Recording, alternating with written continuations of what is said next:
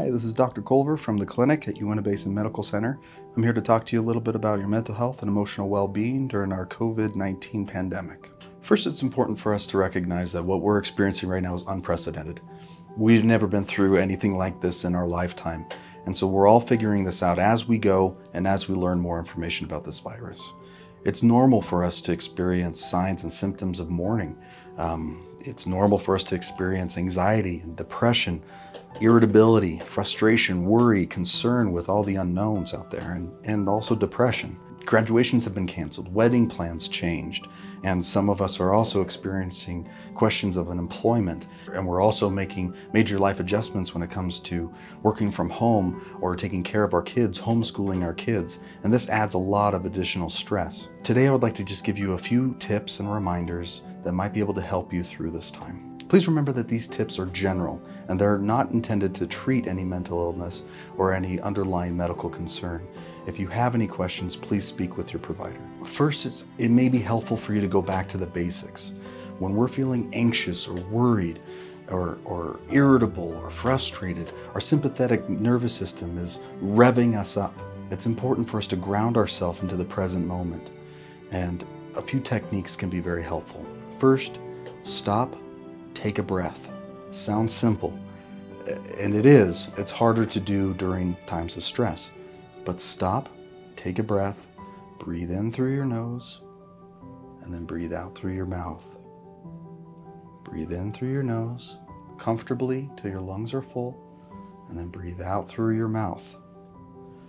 Do that about 4 or 5 times. And as you're breathing out, I want you to tell yourself, I'm fine, I'm safe, and I'm calming down.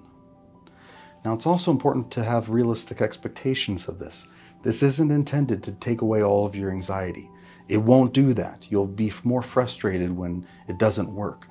Instead, just remind yourself, we're trying to bring your anxiety level down to a more manageable and tolerable state. Second, don't bite off more than you can chew. You may feel the urgency and the need to fix everything at once. You can't. You won't be able to do that. Instead, you can fix one thing at a time. So start your morning by making a list. Take 15 minutes and make a list of all the things that you have to get done and prioritize them from most important to least important. It's important for us to also not have too high of expectations of ourselves. So go through the list one by one, and at the end of the day, reflect back on the day and give yourself credit for what you have accomplished. Give credit where credit is due. Don't hyper-focus on all the things you didn't get done. That will do nothing but lower your motivation. Take a second, remind yourself that you're trying and that you'll be able to do more the next day. This will keep your motivation up as we're trying to take on more and more challenges over the next few weeks. Third, it's important to keep a routine and a schedule going, especially for your sleep.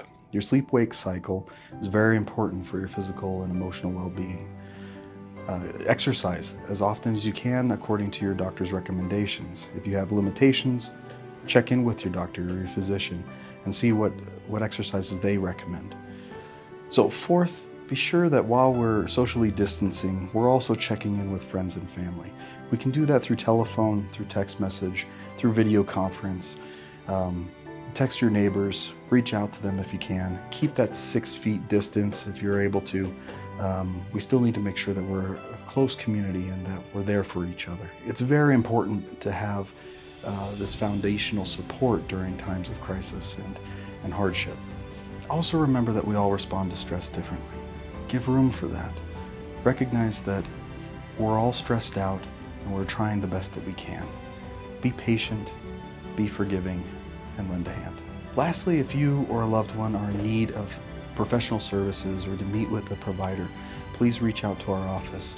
We've recently launched telehealth services to help meet with you in the privacy and the safety of your own home. We do prefer that we meet with you this way at this time to help reduce the potential spread of the virus. If your provider or the nurse suggests that you need to come in, then we'll make accommodations at that time. Thank you very much for taking the time to watch this video. We're very grateful to be here to help you during this difficult time. Please remember to watch out for your neighbors, take care of each other, stay safe, stay healthy, and stay sane.